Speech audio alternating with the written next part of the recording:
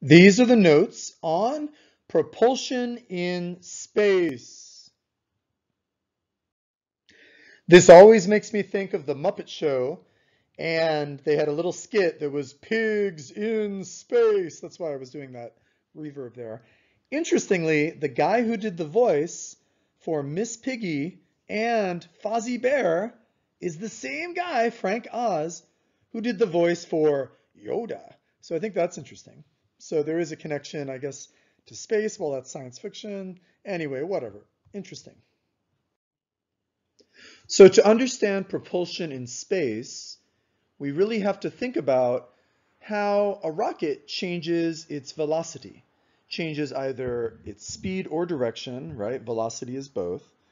And it's easier to consider if we make it an isolated system, a closed system, okay? So a rocket has to carry both its fuel and its oxidizer, because you're not just burning your fuel in the air where there's plenty of oxygen around you. You have to bring along the oxygen, let's just say. It doesn't have to be oxygen, but that's a very typical one. So it has more than one chemical, every chemical you need for the reaction, combines them, and very typically this produces hot gases. So the gases are funneled out from one side of the ship, and as those gases leave at very high speed, they actually, through Newton's third law, propel the rocket in the opposite direction. Now they do the same thing when they're in the Earth's atmosphere, but then there's oxygen available around. Can't always make use of that because it's actually possible to burn up all the oxygen nearby and not have a steady supply. So even when the rockets are launching off the pad and are still inside the Earth's atmosphere, typically they carry their oxidizer with them because they'll be moving so fast and burning up oxygen so quickly there would never be enough provided by the air around them, like in a typical reaction, okay? So now that you understand how rockets change their velocity, then we can think about it as action-reaction, okay? And because it's action-reaction, and if we think about it as a closed system, well, then we can use the conservation of momentum. Isn't that great? So now that we can use the conservation of momentum, we have to consider the momentum before, initially, and the momentum after. And what are the two objects? What is A and B? Well, A is probably going to be the rocket itself, the mass of the entire rocket. And B will be the fuel, okay, so the momentum of the fuel altogether. Now, the only thing about this that's interesting is that as the rocket uses up its fuel, its mass does change because the fuel makes up part of the mass of the rocket. But at any given moment, that change is very minor. So that's another thing that we like to ignore when doing these calculations. Wow, we sure do ignore a lot. The great thing about outer space is there's virtually no friction. It really is negligible. It's so low that even if you added it in, it would not change your answer even in the thousandth place. So the great thing about space is there really is no friction. But there are other considerations that we're still having to simplify just so that we can do these calculations. So if the rocket and the chemicals are the system, well then the system is a closed system. If the forces that expel the gases are internal forces within that system, well then the system is also an isolated system. And guess what? That's everything we need to use the conservation of momentum. So objects in space can accelerate using the law of conservation of momentum. And it also, of course, involves Newton's third law of motion, action-reaction. So what they do is they have a chemical reaction throwing out material in one direction. Well, that obviously will force the rocket to go in the opposite direction. Now, this will only apply if we are far enough away from a major field force like the Earth's gravity or the moon's gravity in this picture or the sun's gravity. You can't be in a really, really strong gravitational field and ignore it. But you know what? If you're far enough away, then you kind of can. It's not perfect, but again, we just like to ignore the things that we can when we're doing these calculations. So you can think of what is moving the rocket as being the impulse. The fuel is providing the impulse. It's providing a force over time. If you apply force over time, well, that leads to a change in momentum. Of course, another way to calculate the impulse, which leads to the change in momentum, is the mass and the velocity. Okay, that will tell you the force that is applied over time. I'll show you an example of this. This will make more sense after seeing the example. So here we have a problem that involves conservation of momentum, but this is not a very obvious one, so try to follow along here. So it's the conservation of momentum. Okay, so we're talking about the system, the rocket and its fuel. Okay, before and after, that'll be the same. But what's going to change the momentum? What changes the momentum is the impulse. So remember that the impulse is the force over time. So let's, not over time, it's the force multiplied by a duration of time, I should say. So let me read the problem. A rocket expels gases at a rate of 5.1 times 10 to the 5th kilograms per second, with a speed of 9.2 times 10 to the 3rd meters per second. By the way, that's the speed of the gases, if that wasn't clear. That's the rate the gas is being expelled and the speed the gases are moving. Interesting. So what is the force exerted on the rocket? Well, as I already indicated, we will be using impulse calculations, which if you think about it are derived from the law of the conservation of momentum, but it might not be immediately obvious which of the two we are going to need to use. So it's going to be one of those two on the bottom. But which one do you think is going to apply to this calculation? The one on the left or the one on the right? Remember, the one on the left says you can figure out how much the momentum will change. That's basically what that's saying if you know the force and how much time, right? The one on the right is saying you can figure out the mass times the velocity if you know the force over time, and that would be sort of how much the rocket is changed, let's say. So which one do you think it's going to be? Which one? It might not be obvious, but it is this one. So we're going to be using this equation to solve this problem. Okay, let's write it in. Now, the only problem is, do you notice? Do we have the mass and the velocity? Well, we have the velocity of the gases, and we don't exactly have the mass. We have the rate. That's weird. So what is a rate? A rate is, in this case, mass over time. So what we need to do here is rearrange this equation. What would happen if I isolated my force, got force on its own, which is, after all, what we're solving for, right? We're solving for just the F, not the impulse, which is the F delta T, just the F. So to get F on its own, to isolate it, we have to get rid of its roommate. We have to divide both sides by delta T, and if we divide the left side by delta T, it's just gone, and then we wind up with this equation. Oh, interesting. Sometimes we have to rearrange algebraic equations. And if you think about it, then this is exactly the information we have. We have the kilograms per second. That's like the m over delta t times the v. We have the v, right? So we could have written the m over the delta t, and we could have had the v on the side to make it a little more clear here. But it is the information we have. So now if we just substitute those, we've got the m divided by delta t, which is the 5.1 times 10 to the 5th kilograms per second. By the way, 5.1 times 10 to the 5th, how much is that?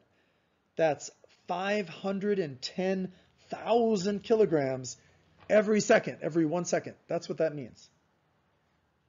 Okay? And we're multiplying it by the other number, 9.2 times 10 to the 3rd meters per second. Well, in this case, we're given the numbers in scientific notation, so it kind of makes you give your answer in scientific notation. So that's not like an extra step. That's just something that's going to happen almost automatically. So remember, we multiply the first portions together, and then we add the exponents. And what we get from that is, oh yeah, what's going to happen with the units? So it's going to be kilograms times meters, and then both of the seconds are in the denominator. So then we'll wind up as kilograms meters per second squared. That's going to be our unit. So 46.9 times 10 to the 8th. See what I did there? I multiplied the 5.1 times the 9.2, and I got 46.9. And then I added the exponents. 10 to the 5th times 10 to the 3rd gives you 10 to the 8th. Get it? And then the units wind up like that, because the kilograms times the meters. Does that make sense? It should. Okay. But as you should also know, that is not the correct answer. Why not? Because that's not proper. That is not proper scientific notation. So I have to move the decimal one place to the left, which will change the exponent. If you move over one place to the left, what does that do to your exponent? It goes up by 1. So let me rewrite that as 4.69 times 10 to the 9th kilogram meters per second squared. Ooh, there's one more thing I should probably fix there.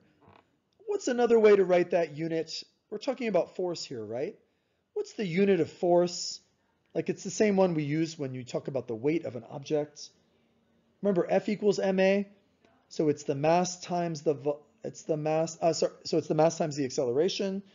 So kilograms meters per second squared. Oh yeah, but there's another way to write it. Newtons. So the best way to write this answer, the one that I would circle, would be 4.69 times 10 to the 9th newtons. Proper scientific notation and proper unit. Boom. Now that is not an obvious problem. That is not the most obvious one, but you can sort of see that that is the force that is being applied on the rocket. Okay, action, reaction. That is sort of the force that is exerted on the gases. It's also the force that's exerted on the rocket. Equal and opposite reactions. If we ignore distant gravitational fields, this will tell us how much the rocket is changed in momentum, how much the momentum of the rocket is changed. Okay, if we multiply this by the amount of time. So let's say you just did a burn for a few seconds. Well, then you would multiply that times however many seconds. Like for 2 seconds, it would be that times 2 seconds. That's not going to make a huge change. But what if you applied that force over hours or days? Well, that would make a crazy change in the momentum. So that's why we call the impulse, it's the force multiplied by the amount of time that it is applied for.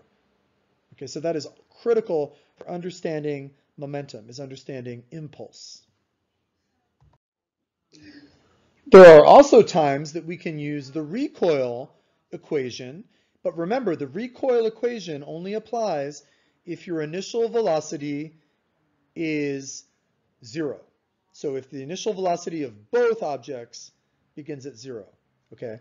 But of course that depends on your frame of reference, so actually there are other times you can use it as long as you consider your initial reference frame as being 0. Let me show you an example of this. But before we get to that example, let's talk a little bit about our terminology for a person that goes into space. Now, we are familiar in English of talking about people that go into space as astronauts. Okay, the term astronaut comes from the Greek astro and naut, which really means a star sailor or a sailor of the stars. Now, are they really sailing? Well, that's debatable. I guess you call someone who's in the Navy on a nuclear submarine, you'd call them a sailor, even though they're not using the wind anymore. Okay, so I guess that they could be a sailor, but are they really going to the stars? Not the ones that we send out. In fact, you could argue that an astronaut gets no closer to the stars than we are right now, than you are right now. Now, how can I say that? That's because the stars are in every direction.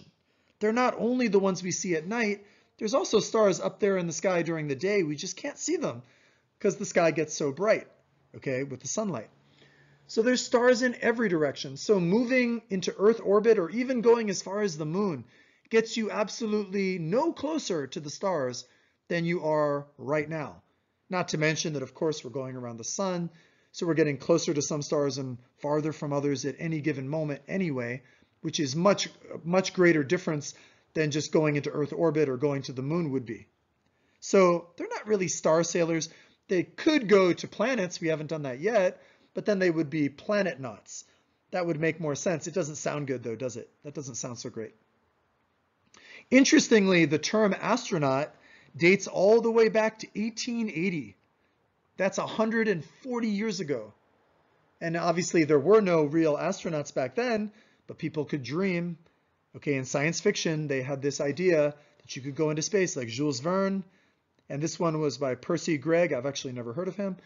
And his vessel was called the Astronaut.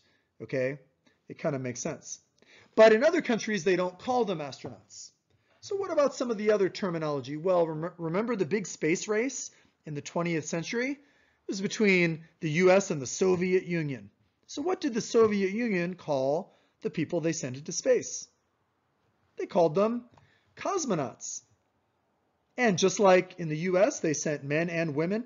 Even in the Soviet Union, they actually sent up dogs. That was actually the first living creature to travel in space, was actually a dog. And then we also sent up chimps. So there have been other things in space than just people. You might not have thought about that. What does cosmonaut come from? Very poetic. A sailor of the cosmos. Okay, we even use the Greek word cosmos in English. Okay, that would mean like the universe. It's kind of a poetic way of saying that. And I guess you could say, well, they're sailing through the universe. It's true, but you know what? So are we. We're on this spaceship, the Earth, traveling around the sun, sailing through the universe. And the sun is sailing around, I guess, the Milky Way galaxy. I'm taking this metaphor too far, but people often forget that we are moving through the universe as we speak because we don't feel it, okay, because it's an inertial frame of reference. Okay, but what about one you maybe haven't heard about? You probably heard of astronauts, cosmonauts. Oh, yeah. But what about the newer one, the one that we're hearing more of increasingly as they plan a mission to go back to the moon? Who's planning to go back to the moon? Well, we might do it eventually, but who's planning to do it in the near future? Who's gearing up their economy, focusing on it? China. So China is intending to send people back to the moon. It would be the second country to send people to the moon. Only the United States has done it so far. We did it 6 times, but then we stopped. When I was just a little kid is when they stopped. So if China does it, okay, well, they're not going to call them astronauts. They have their own name. They didn't want to call them cosmonauts either. Okay, they decided to go with taikonaut. And that comes from the Chinese word for outer space or space. So these are space sailors. Now, why is China investing so much money in going back to the moon? Well, they're actually looking for a couple of things. They're looking for gold. You might be surprised that there's a lot of gold on the moon. You'd have to find it, but there's probably easier pickings on the surface of the moon than there would be on the surface of the Earth, because all the gold that was lying on the surface of the Earth, somebody's picked up by now, right? Also, they're looking for helium-3, which is a really interesting isotope of helium. It's really hard to find on Earth, but it's actually an easy one for using in nuclear fusion, and it's not radioactive. So there's very few things that you can make nuclear fusion out of that are not radioactive. It would be kind of like safe fusion. And it's all over the surface of the moon because the moon is bombarded by solar radiation. So that's an interesting thing. So that's the reason, that's their justification for going back to the moon, as well as, I guess, their national pride. Like, we still revel in the fact that we are the only country that sent people to the moon. Okay, so I guess we better get going if we're going to be like the first people to Mars, right? So let's get moving. Anyway, since there are taikonauts, I thought I'd use taikonauts in my example rather than the regular old astronaut or cosmonaut. Try to change it up a bit. So let's talk about conservation of momentum in space. On the left, you see the regular conservation equation, and on the right, you see the one where it's split up into the mass and the velocity. Okay, well, we're not going to really use either of those. We're going to try to use an example where we're starting at 0. Remember, when you're starting with a velocity of 0, then you can use the recoil equation. So the recoil equation is actually just a modified version of the one above. If the ones on the left, if the velocity is 0, then all the terms on the left side of the equation drop to 0. If that happens, you can just shuffle it around. I did not show you how to derive this, but it's not that hard to come up with the equation on the bottom, recoil. Once you have that equation, it's a lot easier to solve for the velocities. So we're going to call the taikonaut C, okay, and we're going to call the material, the hot gas ejected from the pistol, which is a thrust pistol, we are going to call that D, okay? So for the purposes of this calculation, the taikonaut is D and the gases are C. Got it? Also notice right below the question there's that little tiny indicator of which direction is positive. It says X, positive X is to the right. So to the right will be positive, to the left will be negative. Okay, so we're going to use the recoil equation for this one. Let me read the question. A taikonaut at rest fires a thruster pistol that expels 50 grams of hot gas at 900 meters per second. The combined mass of the taikonaut and the pistol is 100 kilograms. How fast and in what direction is the taikonaut moving after firing the pistol? Okay, so here's the thing. This one doesn't give me a rate, but let's assume that it just shoots out the gas in a quick burst, okay, in a quick burst, and then it's done, and then it stops. It doesn't continually thrust, okay? So the total amount of gas that is expelled is 50 grams, and that the velocity of that gas, at least on average, is 900 meters per second. That's all we need for this calculation. So is everything in the right units that I would need for my equation? I think everything is, with one exception. Don't you have a problem with that 50 grams? Would this equation work if I put the mass of the taikonaut in as 100 kilograms, but then the mass of the gas that is expelled in 50 grams? Does that sound right? Of course not. They have to be in the same unit. So what would 50 grams be?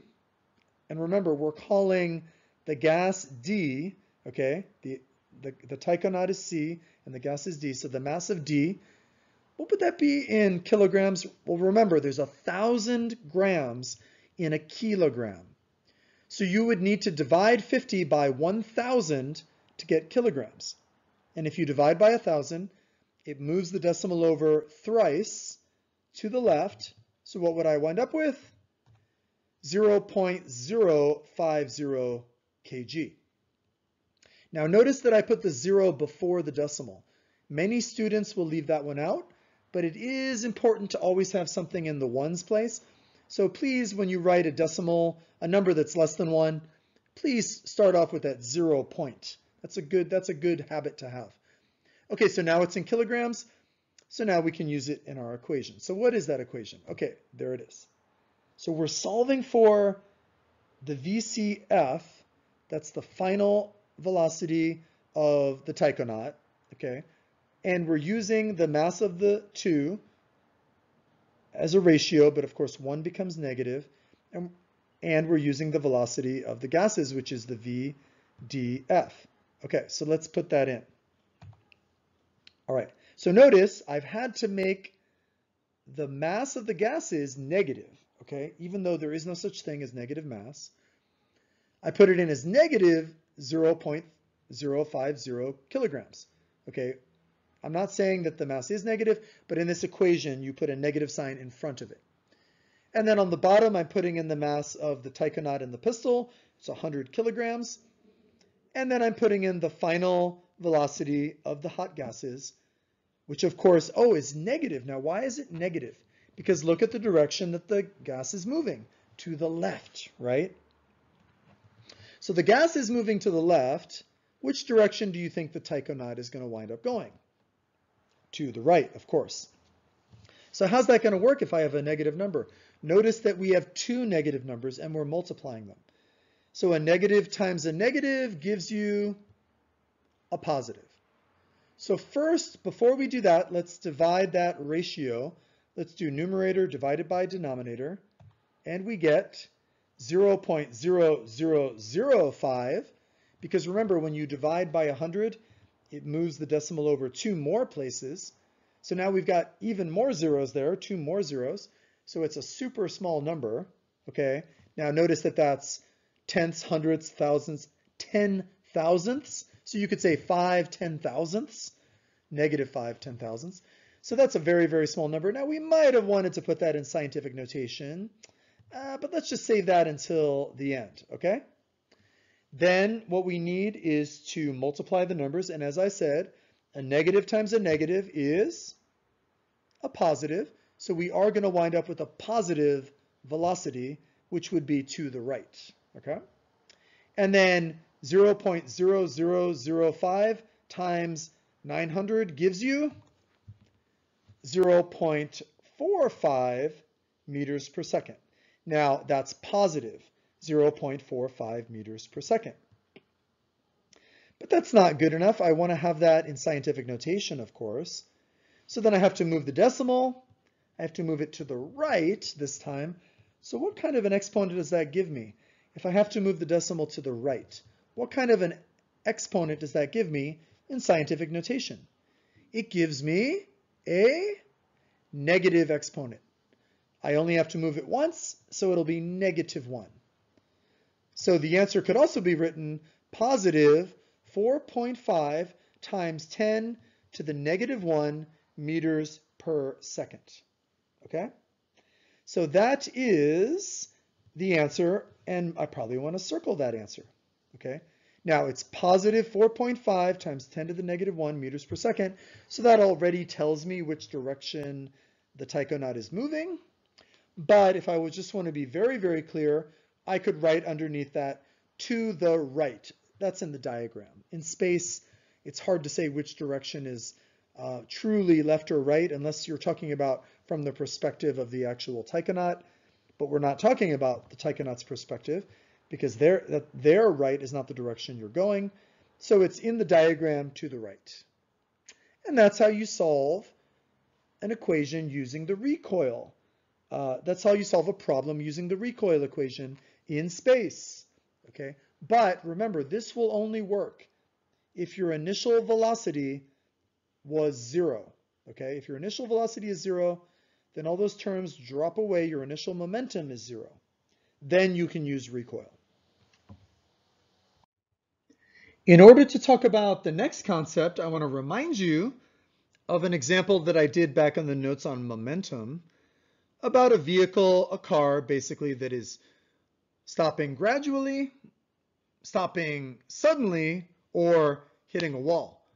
Now, obviously, if it stops gradually, it brings itself down from whatever velocity it had at the beginning and whatever momentum it had at the beginning, all the way down to 0. But the same thing happens if it stops suddenly. It's got the same initial momentum and the same final momentum. Okay, final momentum would be 0. The same thing happens if it hits a wall. It's got the same initial momentum and the same final momentum. So the change in momentum in all three scenarios is the same, actually. The only question is how much force is being applied in each situation. Obviously, if you're going to stop all of that momentum very, very quickly, it takes a much greater force over a short period of time. That would be the 0.22 second example. Or if you stop very gradually, well, it doesn't take very much force if you want to stop all that momentum over a longer period of time. So remember that the impulse, okay, is really the force times the time it is applied. So you can accomplish the same amount of change of momentum, okay, with a different force, a much smaller force, over a longer period of time. So you might wonder, why am I using a car example when now we're talking about propulsion in space? Well, there was a car launched into space as kind of a promotional effort. They launched a Tesla into space, so there has been a car in space, and it's even been viewed by telescopes. That's actually the car viewed from a telescope. Looks like a dot. But also it's the same concept that we see in some modern spacecraft. So this is just a recap of what I just said. So when a driver stops suddenly, well, you need the impulse has to be enough to bring the driver's momentum to 0, to kind of kill all that momentum, okay? A large change in momentum occurs only when there is a large impulse. Okay, but remember, an impulse can be made from a large force over a short period of time, or from a small force acting over a long period of time. I guess the third option would be a moderate amount of force acting over a medium amount of time. All three of those could accomplish the same change of momentum. Got it? So that's why we have things like airbags in cars, because you want that delta t to be longer. If the delta t is a longer period of time, well, then it doesn't require as much force to bring you to rest, okay? So they try to stretch out the amount of time that the force is applied over, thereby lowering the amount of force, thereby making it a lot safer for the passenger, okay? But in every event, remember, the impulse is the same, because impulse is not just one variable, it's the F delta t. That whole thing is the impulse. So how does this relate to propulsion in space? Well, if you have an ion engine, which is something that has been used for the past decade or so, it's been experimented on, and it's increasingly becoming more efficient, what you can do is you can just shoot out little ions out of your spacecraft. Now, this is not used to launch a spacecraft, but once it's already in space, remember, there's very few forces acting on it as long as you're far from a strong gravitational field force. So it is possible to actually change the momentum using a very, very tiny engine that only emits ions, okay? Now, ions individually have a microscopic mass, very, very tiny mass. And an ion engine generally only exerts about as much force as the weight of a sheet of paper. So put a piece of paper on your hand and feel how heavy that is. That's about the same amount of force as these ion drives are capable of producing. But if you think about it, what if they were to do that small amount of force over a long, long period of time?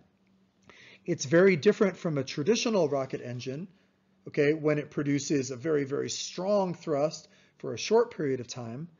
In an ion engine, usually it would be a noble gas that is produced, like xenon. Xenon atoms are expelled at a very high speed, but they're so low mass that it's still a very tiny force.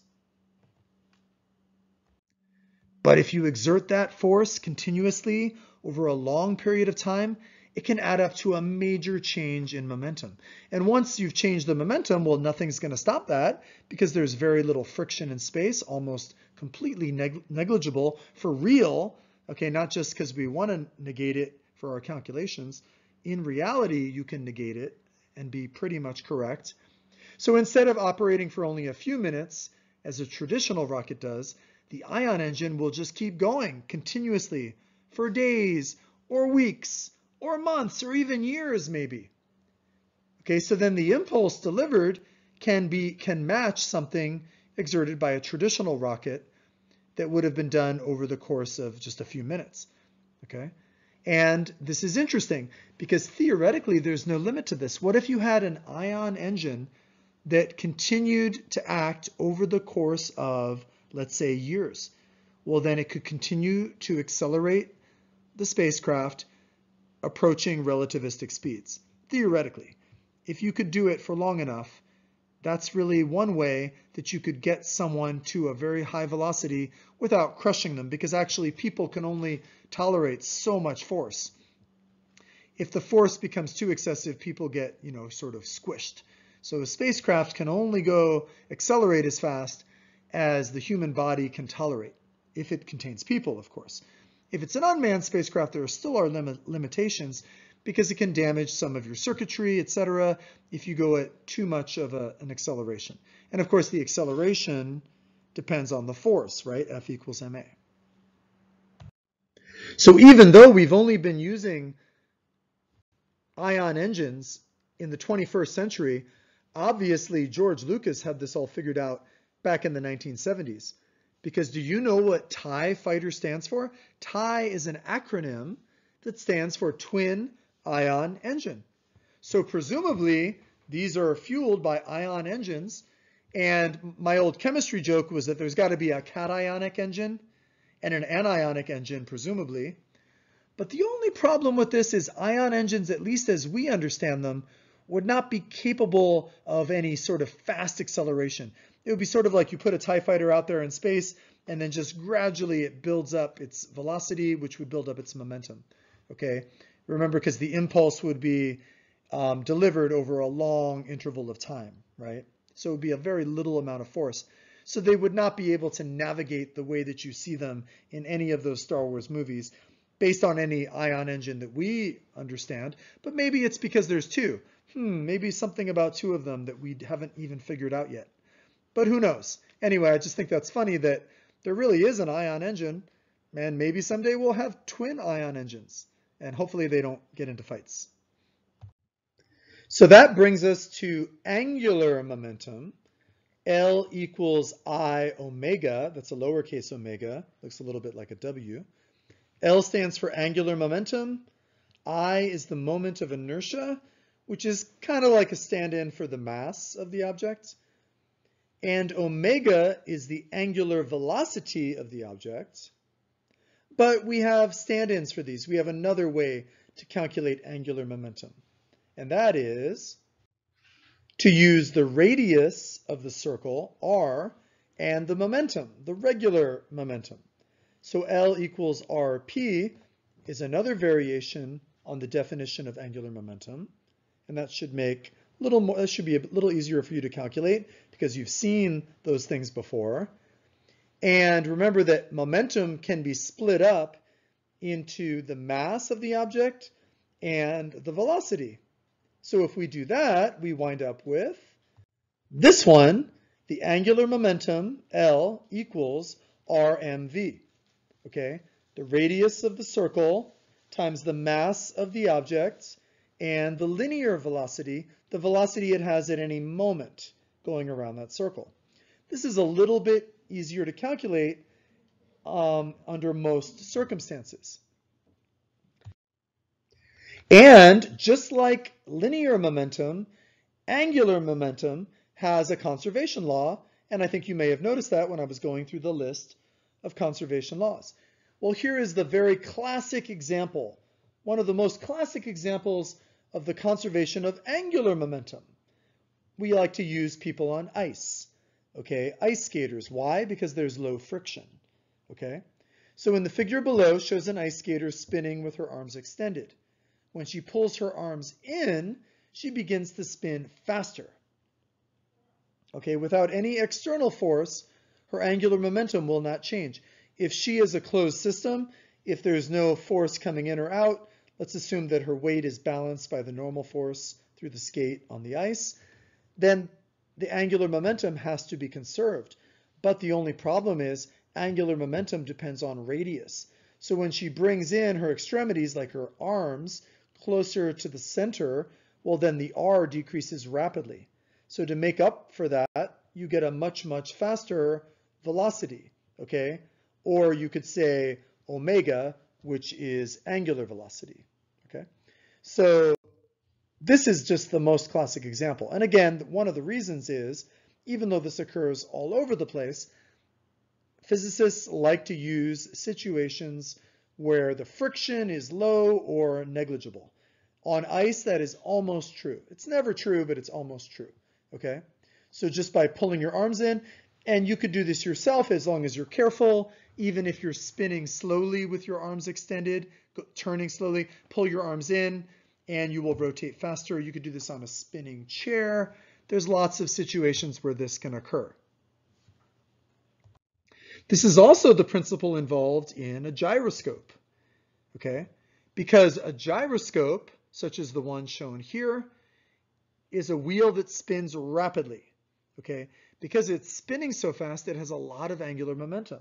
That makes it really, really hard for it to be turned in any direction. And they use gyroscopes to stabilize things. Okay, because of its very large angular momentum, you have to apply a lot of torque, which is sort of like a rotation on the body, in order to move it at all. Okay, so they use the angular momentum of a rapidly rotating disk to avoid rotation, basically. We can also observe this in our own solar system, because I don't know if you've ever noticed, but almost everything in our solar system goes around in the same direction. Okay, it goes around in what we call counterclockwise from the north. Okay, the sun rotates that way, the earth rotates that way, the earth orbits that way, the moon goes around that way, pretty much all the planets go around that way. Pretty much almost everything in our solar system goes around the same way. Now, why is that? It's because of the conservation of angular momentum. Imagine that our solar system once was a disk of matter, a huge disk of slowly rotating elements, okay, a cloud. Now, those elements had a certain angular velocity, right?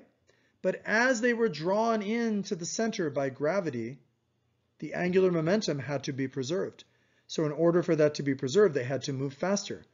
So there was probably an initial drift to the cloud. It was sort of just going on average in some direction to begin with, and very, very slowly, barely noticeable. As that material was brought in closer to the center, that was exacerbated. That motion was sort of magnified, amplified, until finally we wound up with these fastly moving, fastly rotating bodies that we have in our solar system now. Okay, so I'm modeling it here with a cloud that is shrinking, and it's going faster and faster. Of course, it would be more gradual than this, but that leads us to all the objects going around the sun in the same direction, and the sun itself rotating in that direction. Not to mention that the bodies are also rotating in that direction if you were to zoom in on them. So pretty much everything in our solar system goes around the same way, counterclockwise when viewed from above the north pole of the Earth or above the north solar pole, okay, what we call the north pole of the sun. You might not realize that the sun has poles, even though, well, the sun magnetically flips its poles every 11.2 years. Well, let's not worry about that. So that is the end of the notes on propulsion in space. And the next one I'm going to do is a video with some examples, some additional examples.